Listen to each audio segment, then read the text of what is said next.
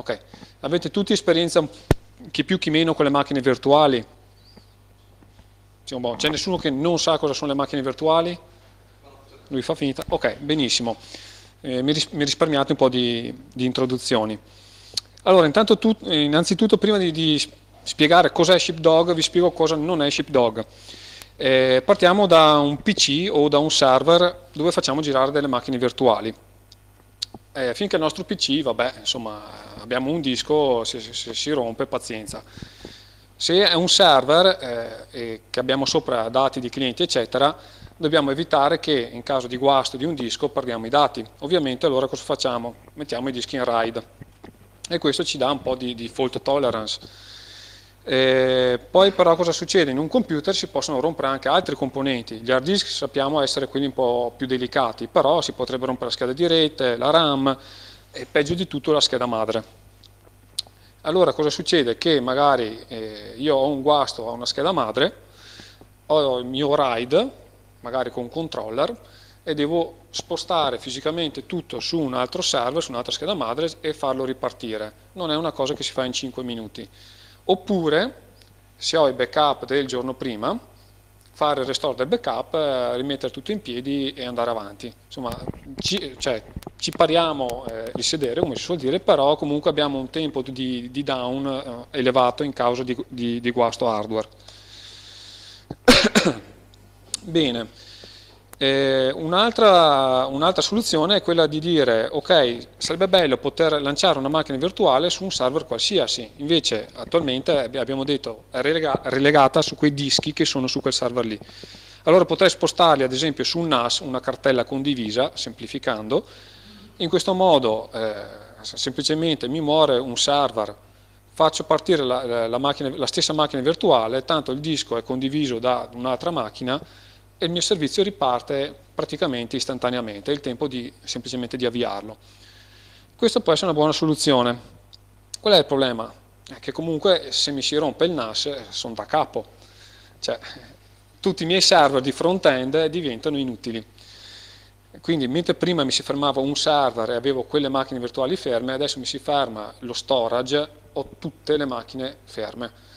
Allora cosa si fa? Beh, si fa la ridondanza fra il NAS, che poi non sarà un NAS, saranno macchine un po' più furbe, e quindi entra in gioco comunque una ridondanza maggiore. E questo qua lo si fa per esempio con DRBD, che è uno strumento che funziona bene, che ho usato in azienda, che tra l'altro abbiamo usato per esempio su dei server quad core con 4 GB di RAM, ne avevamo due, e c'è successo che ci si è rotta la scheda madre. Un giorno un server morto, quell'altro è diventato primario, tutto ha continuato a funzionare, quindi vi posso assicurare che è un buon prodotto e funziona. Però abbiamo due server quad core con un totale di 8 GB di RAM lì che si girano i pollici, quindi c'è uno spreco hardware in quel senso lì. Ecco, cominciamo a parlare di Sheepdog. Questa è la struttura che ci può venire in mente. Questa qua è una slide, tra l'altro, che trovate sul sito ufficiale. Hanno usato quei monitor lì per rappresentare le macchine virtuali, non sono belli, ma comunque sono macchine virtuali, non sono display.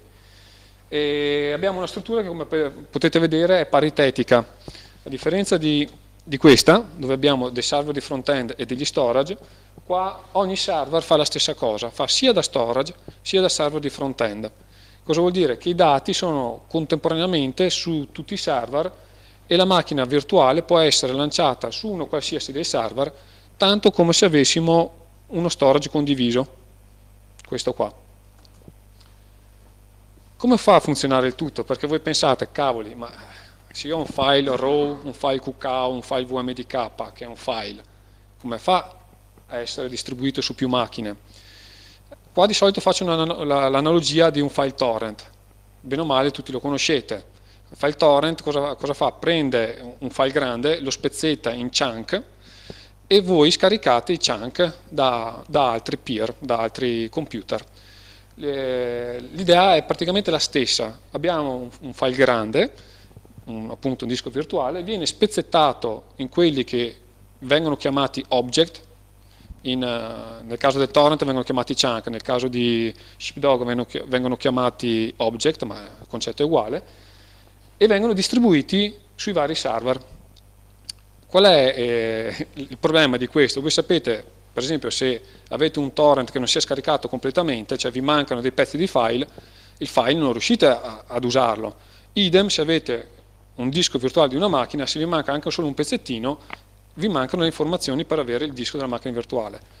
Allora, per ogni chunk, per ogni object, viene fatta una seconda copia e viene distribuita non ovviamente sullo stesso nodo, quindi per esempio ho un pezzettino, lo metto sul primo nodo, la seconda copia non la vado a mettere sullo stesso nodo, la metto su uno qualsiasi degli altri. In questo modo, se muore il primo nodo, io comunque l'informazione ce l'ho, non l'ho persa. Ok, adesso vado un attimo un po' più nel dettaglio di come è strutturato il funzionamento di Sheepdog. Questo l'ho fatto io, l'ho un po' semplificato. Abbiamo QEMU, ok, QEMU KVM, il quale fa delle richieste di scrittura su disco. Devo scrivere qualcosa nel disco della macchina virtuale. La richiesta di scrittura viene intercettata, anziché essere presa dal kernel Linux e fatta direttamente, viene gestita dal QEMU block driver e viene passata a un software, il software è appunto Sheepdog. Sheepdog si prenderà cura di spezzettarla, distribuirla e poi di dire a QEMU: si guarda, ho scritto, ho fatto. E in questo modo abbiamo la ridondanza che ci serve su più nodi. Abbiamo un altro componente che è quello che vedete in centro, che è il cluster manager. Il cluster manager è il guardiano, diciamo così, è quello che si accorge se un nodo è vivo o è morto. Sheepdog di per sé non lo fa, QEMU non lo fa. Abbiamo un cluster manager che può essere Zookeeper o può essere CoroSync, ce ne sono anche altri, ma questi sono quelli due che si usano di più, che notifica, per esempio, torniamo nello slide di prima, se questo muore, il cluster manager che gira su questi qua se ne accorge, li avvisa e loro prendono delle azioni. Cosa vuol dire? Se questo aveva, facciamo finta, 50 giga di pezzettini, gli dice: guardate, quel nodo là non è più attivo, ci sono 50 giga di pezzettini che mancano. Allora gli altri cominciano a replicarsi fra di loro in modo tale che ci siano sempre almeno 2 copie di ogni pezzettino. Questo è uno schema di quello che vi ho appena spiegato. Questo è appunto la rappresentazione di un file dove il disco della macchina virtuale viene diviso in blocchi da 4 mega. Ogni quadratino sarebbe in questo qua, diciamo, sono degli esempi. I quadratini fanno vedere le parti che sono realmente scritte. Questo è un object, questo è il secondo object, questo è l'altro object e questo è un altro object. Ce n'è uno dove non ci sono parti scritte, dove semplicemente abbiamo una parte di disco che non è allocata.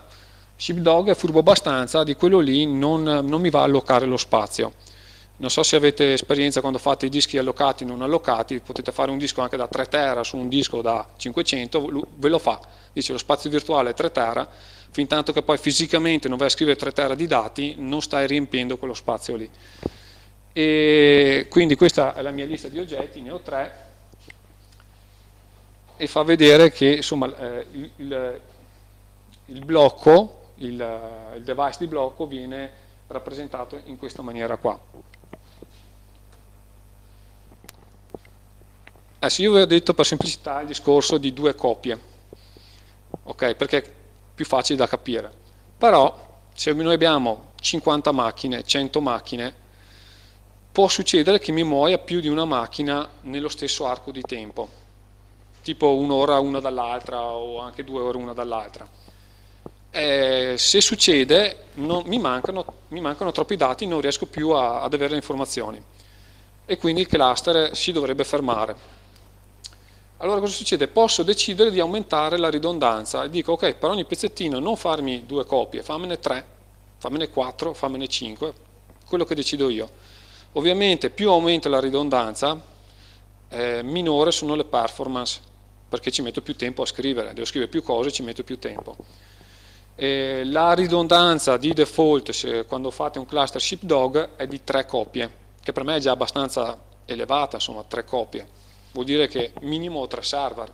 Me ne può morire uno qualsiasi in qualsiasi momento, me ne può morire un secondo, tanto c'è una coppia per ogni server. Questo cosa vuol dire anche? Sì, bello, però mi porta via anche tanto spazio. Insomma, se pensiamo a un RAID 1 che mi mangia un intero disco, questo sarebbe un RAID 1 più uno spare usato, insomma, quindi mi porta via tanto spazio. Allora hanno pensato, hanno aggiunto abbastanza di recente, mi sembra almeno 9 mesi, insomma non tantissimo, una nuova feature che si chiama Erasure Code. Cavoli, qua la slide si vede poco, qua si vede meglio. Questi due qua sono rossi, si vede poco qua a monitor. Loro prendono uno di questi blocchi, ok, che è da 4 mega, e se voi gli dite per esempio questi 4 mega me li dividi in 4, quindi mi fai 4 pezzettini da 1 e me li spargi su 4 macchine diverse. Ovviamente in quel momento lì se mi muore una macchina ho perso tutti i miei dati, però gli dico poi mi fai altri 2 pezzettini di ridondanza e me li metti su altri 2 server. Quei pezzettini lì di ridondanza mi permettono appunto di perdere addirittura 2 nodi contemporaneamente. Esempio, perdo questi 2, ho tutta l'informazione, perdo uno di questi, la recupero da uno di questi qua. Però in questo modo uso molto meno spazio e posso, posso decidere io a questo livello di ridondanza. Non è per forza 4 e 2, può essere 8 e 1, 8 e 3, 8, che ne so, 10 e 5. Quindi questo magari è un po' specifico, però secondo me è una cosa molto molto interessante perché un RAID 6, questo è esattamente l'equivalente di un RAID 6. Se invece facciamo ad esempio 2 e 1 è l'equivalente di un RAID 5. Però ripeto, pensiamola più in largo, abbiamo 100 macchine, potrei decidere di fare 8 e 3, 8 e 5, insomma è molto interessante questa cosa. Bene, andiamo avanti. Qua è praticamente lo stesso schema di prima, con qualche dettaglio in più. Qua sopra vedete rappresentato il cluster manager, chiamato CoroSync. Qua abbiamo rappresentato le macchine virtuali, cioè i processi QEMU che scrivono. Queste vengono intercettate da quello che si chiama gateway, nello specifico del linguaggio Sheepdog. Il gateway appunto parla con gli altri server Sheepdog e gli distribuisce i dati o li va a prendere se gli servono.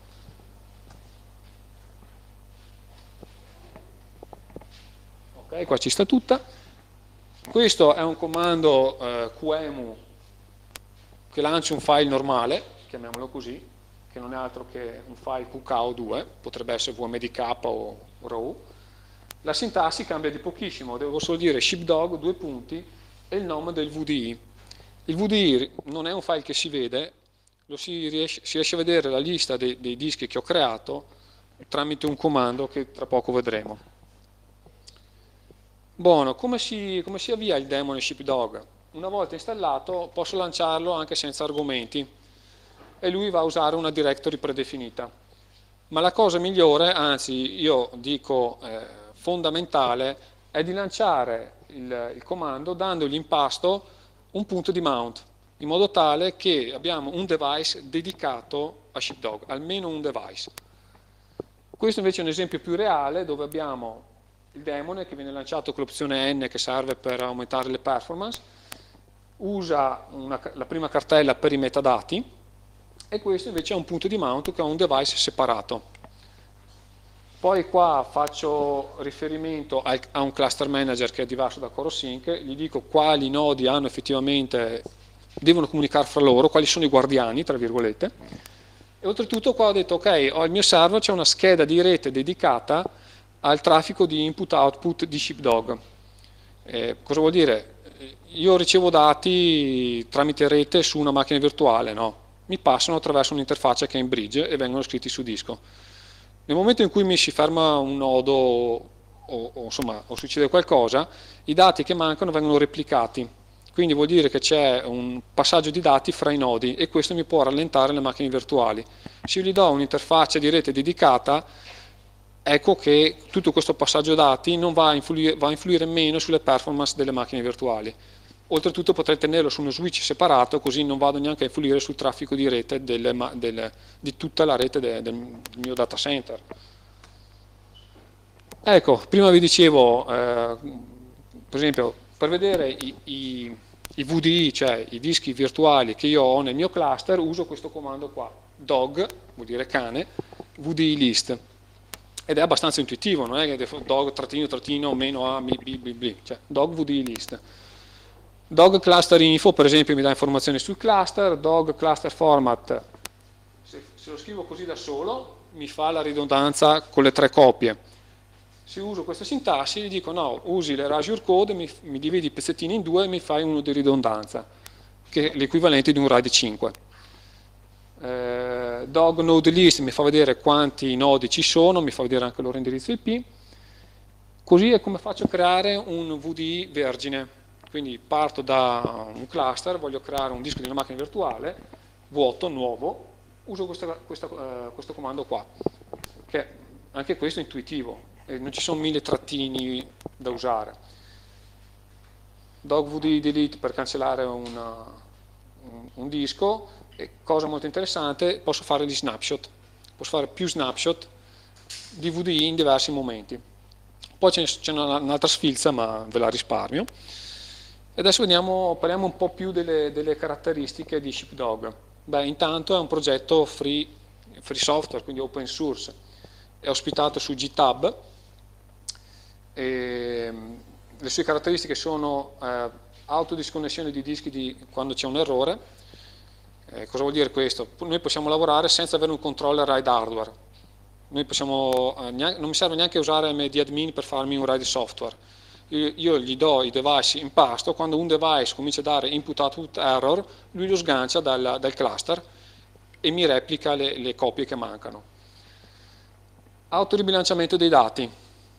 Mi muore il nodo, lui in automatico mi replica i dati, quelli che sono stati persi su quel nodo lì. Autoriconnessione QEMU e SHIP. Per qualsiasi motivo, per un momento, cosa succede? Che QEMU non riesce più a parlare col daemon e SHIP perché la macchina è impegnata per qualsivoglia cosa. Appena riescono a comunicare di nuovo fra di loro, come se niente fosse successo, lui continua. Mentre nelle versioni precedenti cosa succedeva? La macchina si frizzava e dovevi ucciderla e rilanciarla. Mi è successo di recente, tra l'altro, che per un problema di switch, uno dei nodi per un tot tempo era sganciato dagli altri. Da solo poi è rientrato e ha continuato a funzionare, insomma, senza neanche bisogno del mio intervento. VD snapshot più rollback, faccio gli snapshot, posso tornare anche indietro allo stato dello snapshot. Backup incrementali. Abbiamo il nostro disco virtuale, faccio uno snapshot oggi, faccio uno snapshot domani, posso farmi il backup dell'intero disco virtuale, esempio 50 giga, tra ieri e oggi sono cambiati 1 giga di dati, faccio il backup incrementale e mi mette via 1 giga di dati. Io posso poi fare il ripristino completo del file fatto inizialmente, gli aggiungo l'incremento e sono a posto, quindi senza mettere via l'intero file ogni volta. Backup a livello di cluster, questo è comodo se anziché copiare 1 o 2 dischi di macchine virtuali voglio farlo dell'intero cluster. Oltretutto lo fa in maniera furba usando la deduplica e quindi lo spazio mi occupa meno spazio. Deduplica vuol dire che per esempio se lo stesso oggetto è usato più volte, non è che me lo mette via più volte, me lo mette via una volta sola e lo riutilizza poi quando vado a fare il restore. Ha supporto per i scasi, che è uno standard molto usato. Il livello di ridondanza, come ho spiegato prima, lo può decidere l'amministratore. Se ho bisogno di più spazio, di più server, basta che li aggiungo e lui automaticamente si ribilancia i dati e ho nuove macchine a disposizione per lanciare macchine virtuali. Questa mail l'ho ricevuta stamattina, l'ho integrata oggi nelle slide perché adesso abbiamo diciamo, un po' finito la parte tecnica, vi parlo un po' più della storia del progetto, dello stato attuale, di chi lo segue e di chi non lo segue. Il fondatore, diciamo così, del progetto qualche mese che non lo segue più e c'è un altro maintainer, allora gli ho chiesto per favore di darmi delle informazioni perché ho intenzione di fare una pagina di Wikipedia e gli ho chiesto perché è nato il progetto e lui mi risponde perché vabbè, se volete, OSS based IaaS environment was at a very early stage at that time, praticamente non c'era nessun software che faceva questa roba open. Allora la sua compagnia ha cominciato a svilupparlo. Non so se conoscete OpenStack e Chef. Chef fa la stessa cosa di Sheepdog, sono due progetti paralleli. Inizialmente avevo provato anche un po' Chef, non mi sono trovato tanto bene, allora ho seguito un po' di più questo progetto qua. Chef forse è un po' più maturo, devo dire questo, però non l'ho provato tantissimo, quindi non ci metto... può essere, non l'ho... quindi sicuramente è una piattaforma...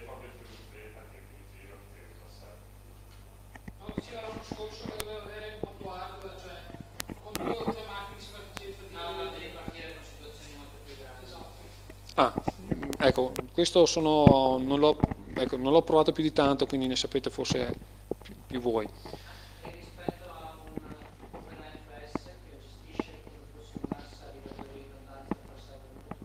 Non conosco OpenFS, è un file system questo qua di cui parli.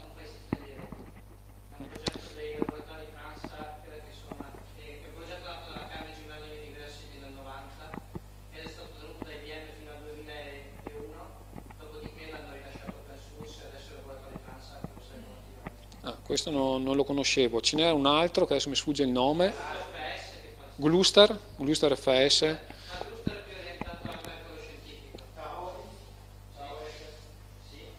Ecco, ce ne sono, comunque questo non è un file system, lui è nato per fare astrazione di un device di blocco per QEMU. Poi in realtà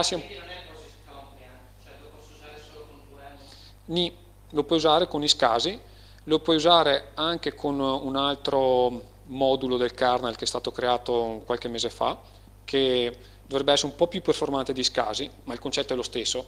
Hai un demone, hai un client, ti attacchi.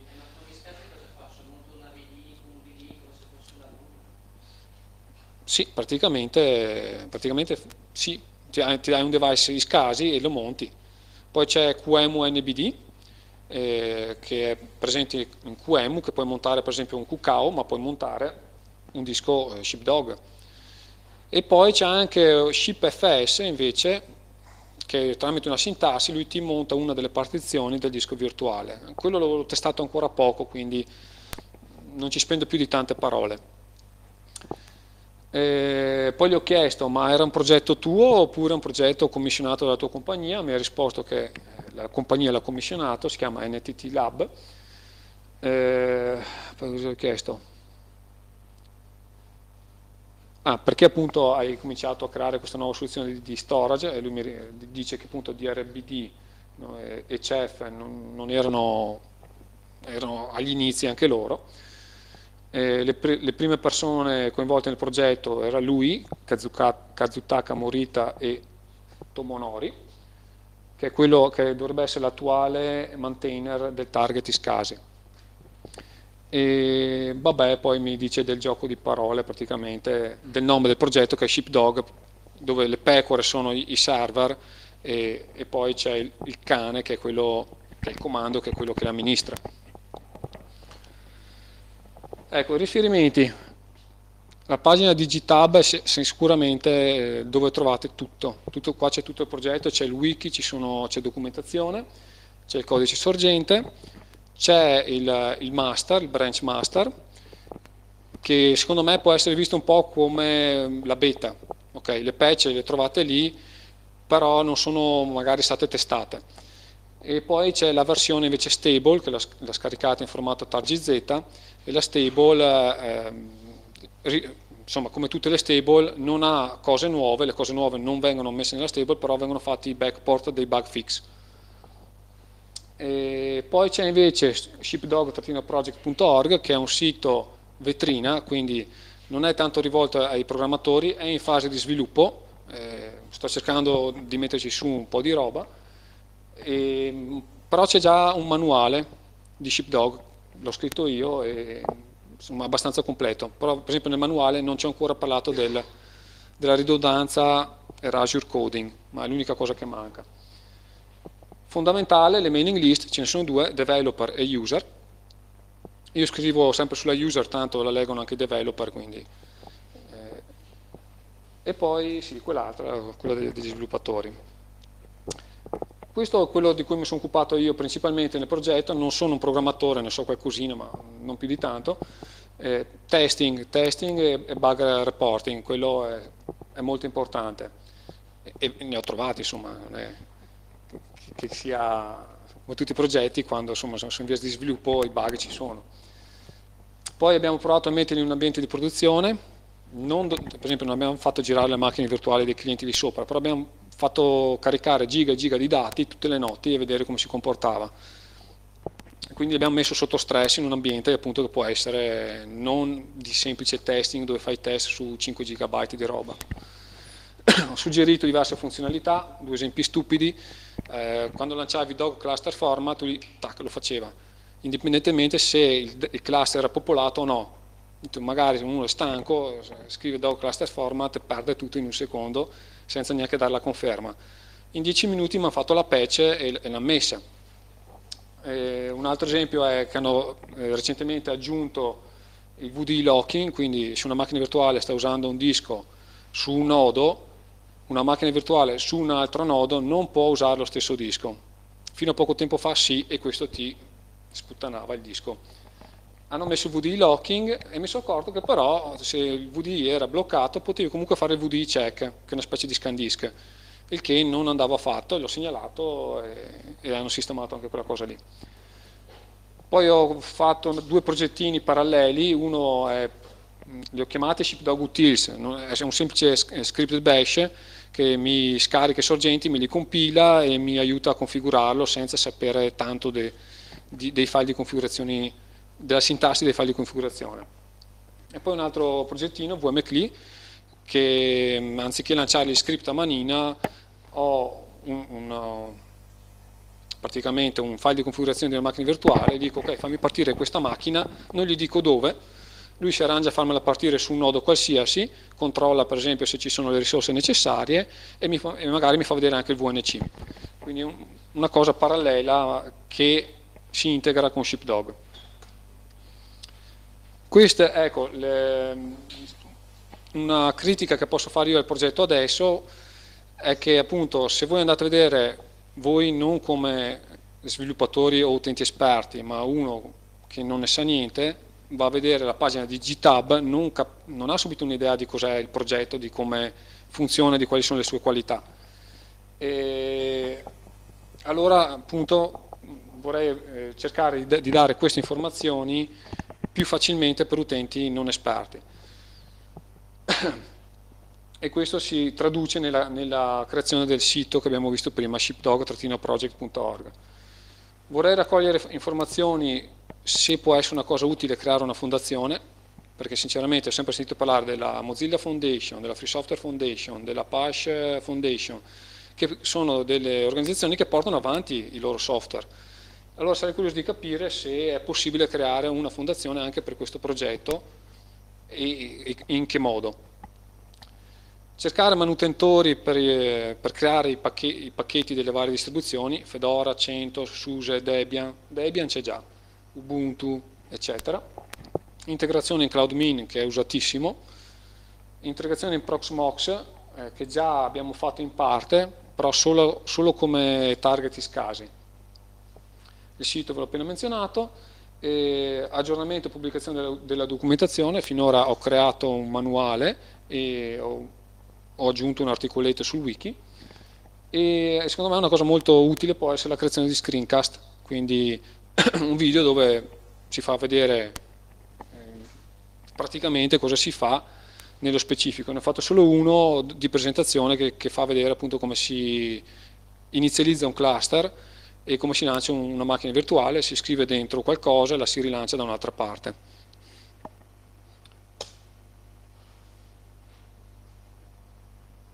la pagina di Wikipedia che ve lo dicevo prima. Ecco, qua vi ringrazio e se qualcuno appunto mi volesse aiutare nel raccogliere queste informazioni, conosce persone che sono dei manutentori di pacchetti o che conosce altre persone che conoscono, se mi dà dei contatti gliene sarei molto grato. E ultima cosa, questo è il mio cluster di test. Sono due mini server HP, molto simpatici, che c'è uno sportino davanti, i cassettini, e poi invece queste qua sono delle schedine messe così al volo, con degli Intel Atom e due schede di rete gigabit. Sono processori a basso consumo, ma per fare le mie prove sono più che sufficienti. Basta. Domande?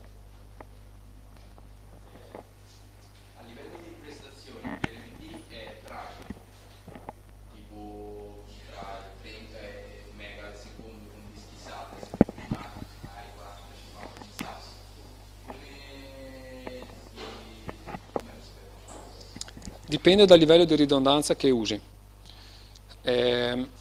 Allora, tieni conto che quando tu scrivi qualcosa, ne scrivi una parte in localhost, una parte la mandi sugli altri.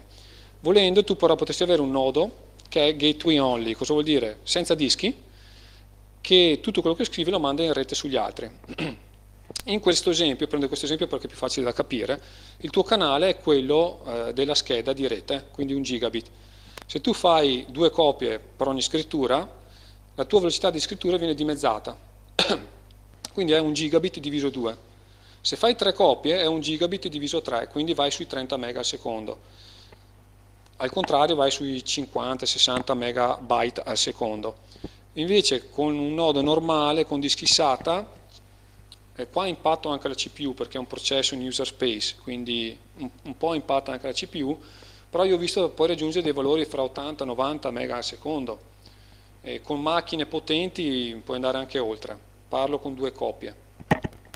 Quindi sì, può variare molto, ma buone, ecco. Non dimenticarti l'opzione "-n", perché se non usi quell'opzione lì, lui non usa nessun tipo di cache, neanche la cache dei dischi, quindi fin tanto che non ha scritto sul metallo, non dice ok, ho finito. È un po' se usate NFS senza mettere l'opzione async, è da spararsi in vena, è veramente lentissimo.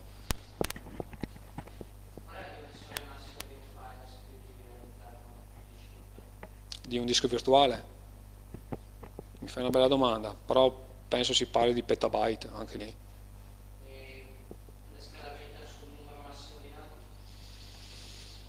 Lì ho visto che parlavano di 1 migliaio di nodi.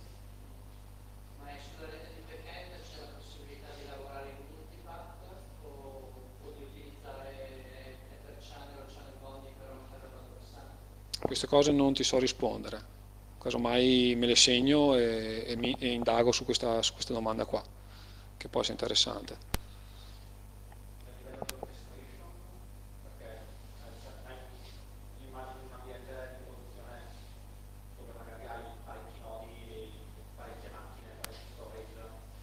Sì. Un'interfaccia dici?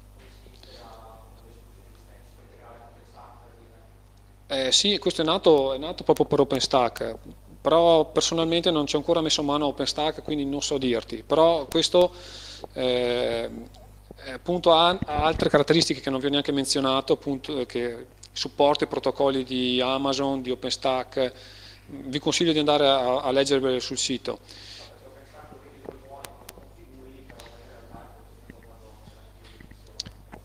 Sì, dovrebbe essere una gran figata OpenStack, però rimanendo un livello un po' più indietro, anche Proxmox è una distribuzione molto carina e già insomma, lo integra con gli scasi, però si può fare.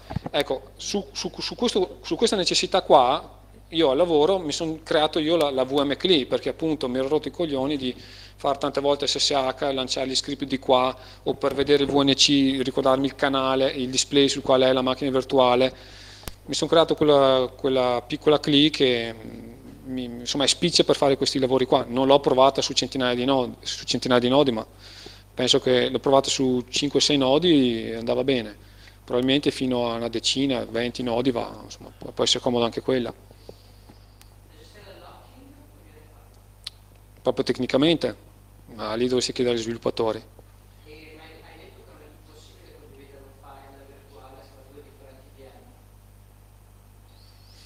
Condividere un file, condividere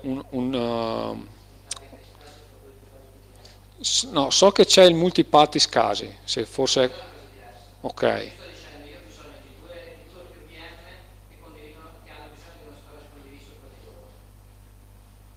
Beh, ma quella è un'altra cosa, cioè tu hai due macchine virtuali che hanno bisogno di uno storage condiviso.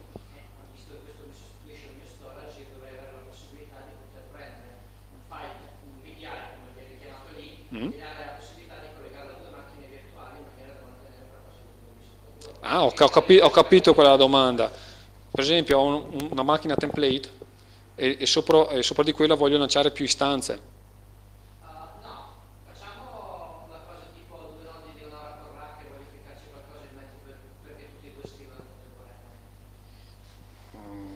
Su questo non ti so rispondere. Io ti so dire questo. No, io ti so dire questo, per esempio io mi creo il mio Windows 7 o la Debian configurata con web server e tutto quello che voglio, mi faccio uno snapshot, mi faccio i cloni dello snapshot, lancio le macchine virtuali, fin tanto che non cominciano a scrivere non ho occupato nessuno spazio in più, non ho replicato n volte il disco. Non so se può essere utile questo. Cosa mai ne riparliamo di quella cosa lì? Altro? Ok, dai. Grazie.